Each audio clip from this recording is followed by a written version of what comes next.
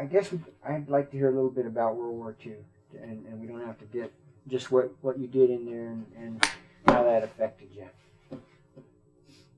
Okay, now? Yeah. We're on? Mm-hmm. We're on. Okay. Well, in World War II, I was called to active duty on July 15th, 1941, and I had been an infantry ROTC at UCLA, but the station I got was an Air Force station, which was Army Air Corps at that time. And I was destined, I guess, to be a desk jockey all the war and probably be promoted a lot of times and have a lot of rank but not have much fun. So I put in for flying and went into training twice, as it turned out. And eventually I wound up as a glider pilot and went to the European Theater of Operations and participated in the airborne operations there. You did that as a glider pilot? Right. What? I was a glider pilot, yeah. So what was your mission there in the operation? Well, in all of the invasions, all the airborne operations, gliders carried the bulk of the troops and equipment. Such things as squads of men, and jeeps, and tanks, and cannons, things like that. I mean, things you make war with went in by glider in the European theater and in some of the other theaters too. So we went into, I didn't go in on D-Day. I flew C-47 to drop paratroopers on that day, but after that, the operations in northern France and Holland and Bastogne, Battle of the Bulge, and so forth, I flew a glider in.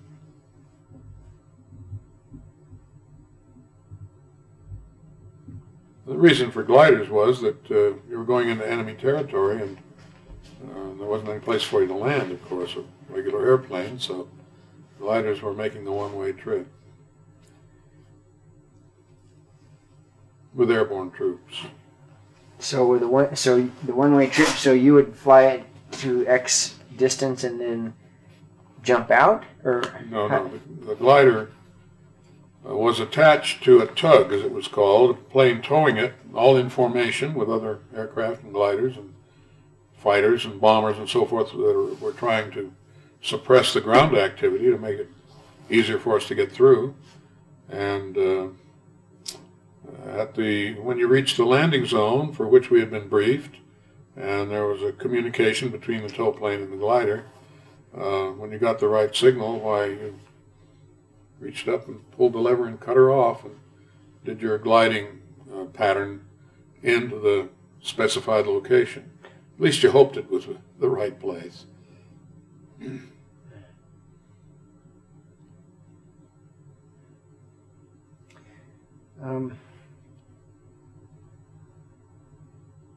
How did you come to join the Sierra Club? Well, for a long time I wasn't interested in the Sierra Club before the war and so forth, but when I went back to work after the war, I went to the Los Angeles Times and I began to take it upon myself to cover this Dinosaur National Monument situation. And I did a number of heavily illustrated articles that took up major space in the paper, and they were very, very one-sided. That is, they told the right side. And David Brower of the Sierra Club, the executive director at that time, saw these things and got in touch with me and wanted me to be in the Sierra Club. And I said I couldn't see that the Sierra Club was doing much, and because my articles had appeared before the Sierra Club got involved in the dinosaur affair. And he said, well, it's going to from now on because I'm in charge, or words to that effect. He had just been hired as executive director. And so I got in the club and somehow he engineered it for me to become a member of the board of directors almost right away. I may have been a member of the board before I joined the club, I'm not sure. But it isn't quite that way. But I went into the Sierra Club because of the attention that these articles got in the articles I wrote in the Times, and then I was wanted in the club, at least by some people. And so I became a member.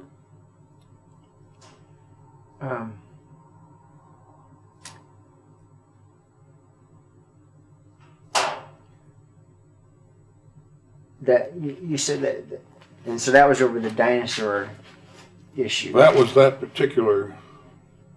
was the time when that was going on, yes. When you did that river trip, was your first trip as a commercial trip? Or, like, did you... Dinosaur? Yeah, or did you go on your own? I just borrowed a 10-man raft and took it in our car, or a trailer, or however, I forget how we got it there. Took my wife and 2 little kids, and we went over and started exploring Dinosaur with it. Had you had other... Was that your first rafting experience? Yeah. In fact, I should correct that. We didn't take a 10-man raft the first time. We took a little yellow life raft. One of these little things that you pop up when you have a shipwreck, I guess it is. And we did the Yampa and the green, part of the green in that.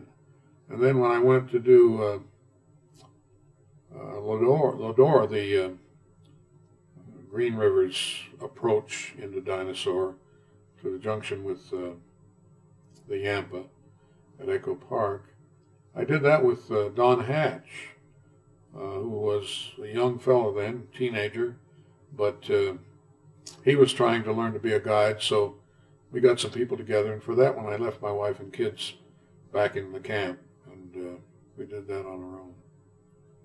Later, though, we did other things with all of us. I was with Ted Hatch on his first trip through Whirlpool Canyon in Dinosaur National Monument. And I think he was, I guess he was 17 at that time. And we all went together, but he was the guide, so to speak. He had a 10-man raft for that. Because he and his father, the Hatches were in business there. They were running commercial trips there. But there was very little of that because the world didn't know about Dinosaur. What did you think of commercial trips then, of that notion, of what the Hatches were doing? Well, the trips then the commercial trips were so uncommercial, they were like the small private trips you might see today. I didn't have any thoughts about them one way or the other, except that they were a way for people to get on the river. And that was about it. Yeah. When did you go through Glen Canyon? Did you see it? No, I never went through it. No, I saw it from the air.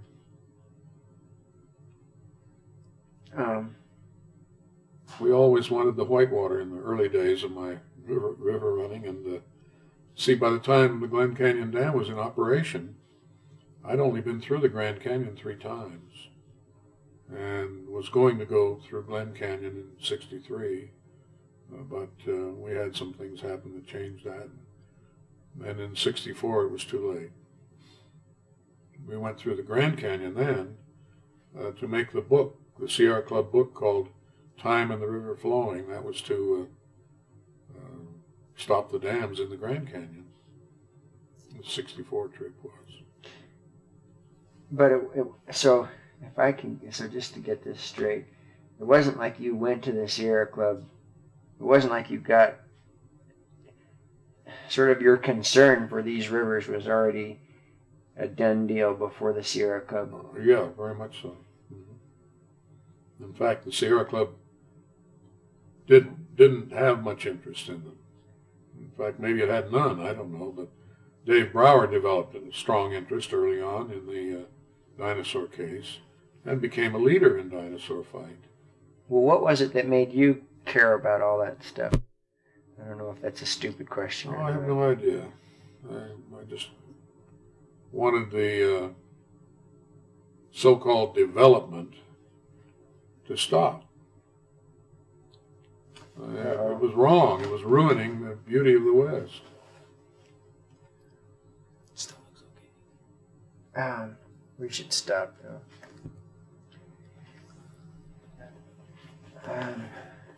Shit. So, okay, here we go. We're rolling. What was your first trip through when did you first see the Grand Canyon? I first saw the Grand Canyon in 1939. In fact, it was when I was working at the Wigwam. Sorry. Let me start that over. I first saw the Grand Canyon in 1939, and that was while I was working at the Wigwam near Phoenix. I had a chance to make a trip up there just overnight, just to the rim. Never saw the river. How did it strike you? Well, it struck me the way it must strike everyone, but I knew more or less what to expect. I mean, you couldn't have lived in the West all that time and not have seen many pictures, and if you have any idea about how to interpret pictures, there was the Grand Canyon. And of course, the pictures don't convey the feeling of it, the sounds, the freshness of the air, the fragrance, and the whole environment around you. But I couldn't get enough of it.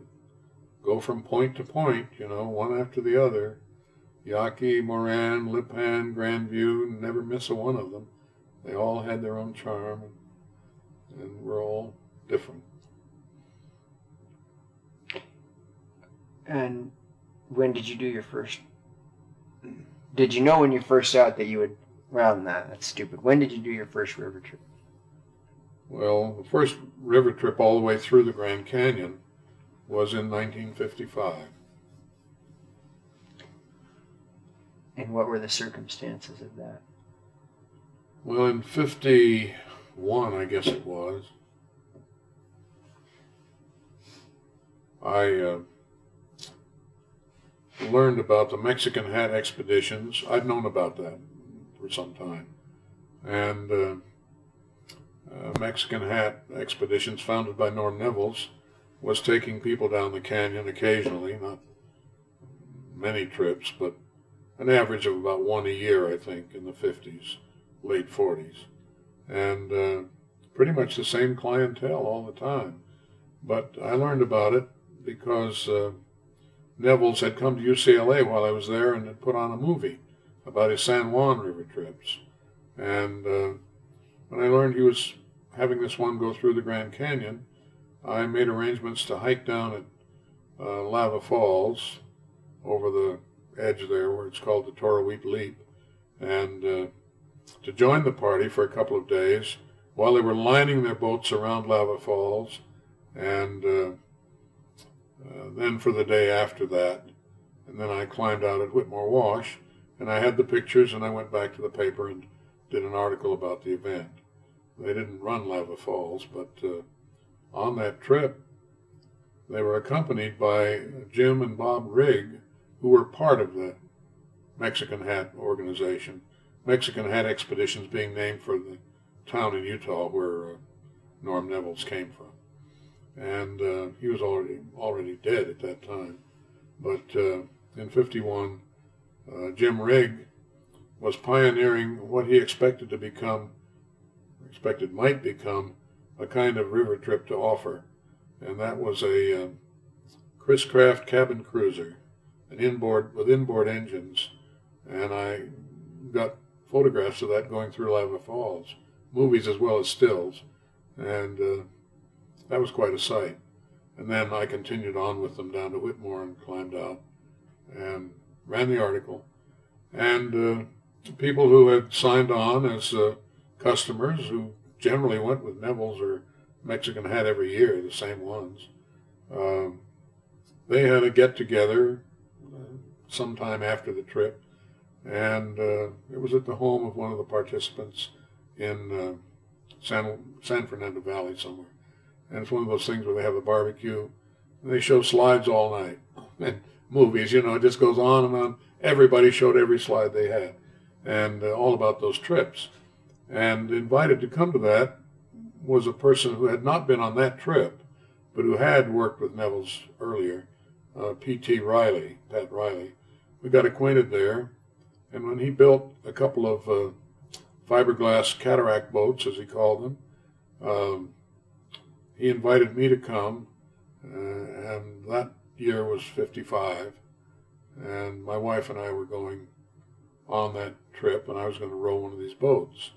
And just a week or so before the trip, I was up in the Sierra on a horse, and the horse tumbled into a rushing stream, and as a result, I got my shoulder dislocated. And so I obviously I couldn't row the trip. And the doctor said I couldn't go on the trip. I couldn't do anything. I couldn't go anywhere. But I insisted, and they rigged me up with a lot of straps and tape and whatnot. And I didn't row, but I went. And I went on one of those boats, and I could still hold the movie camera in my hand, and I could still eat, but I didn't move my arm from the elbow up for 21 days. It was strapped to my body, and I didn't change my shirt for 21 days as a result of that. So the next year, in 56, we did a similar trip, and I rowed one of the boats at that time. So the first time I ever rowed a boat through the Grand Canyon was 1956.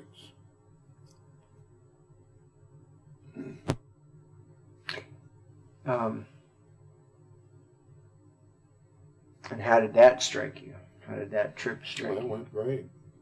In those days, though, nobody ran Lava Falls. That was a line job. It was standard. It didn't occur to me to question that. And it wasn't until I stopped going with Riley, or until he stopped going down the river and we went without him, that we found we could run Lava Falls. That was by that time we had dories, though. And the trip was fine. The only other thing to remember is there was no crystal rapid in those days. In other words, there was a little rapid there, but it didn't amount to anything. And so we didn't have that to contend with. Lava Falls was the only one that we had any concern about, or that we did not run. What time of year was that first one, the 56? I think both of those trips were in, probably started in early July. And what was the water like? I don't remember the water levels, but it was probably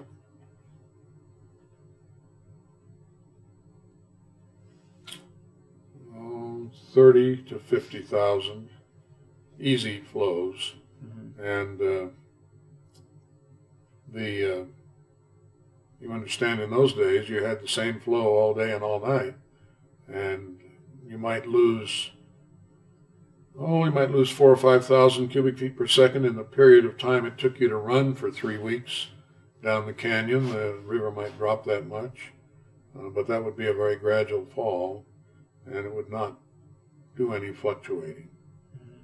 One night it did fluctuate. I remember there must have been a heavy flash flood upstream, and the water came up a few inches, and we were all sleeping on the damp sand right next to the river, which we always used to do to keep cool.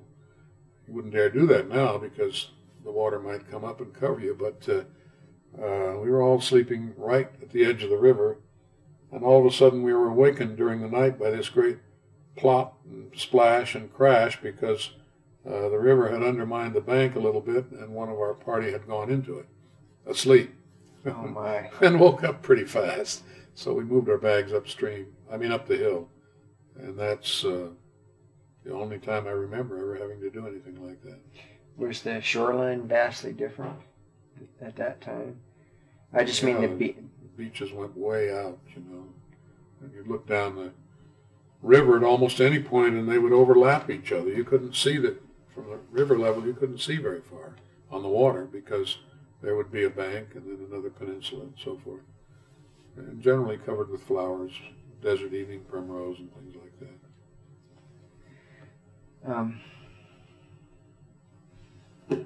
We avoided sleeping on dry sand because it could blow, you know, and get in your ears. But nowadays we prize any little bit of sand we can get.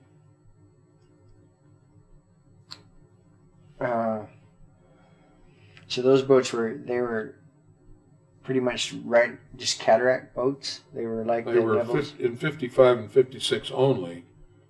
I went on them, and Pat continued to use them, but in 57 they had a flow of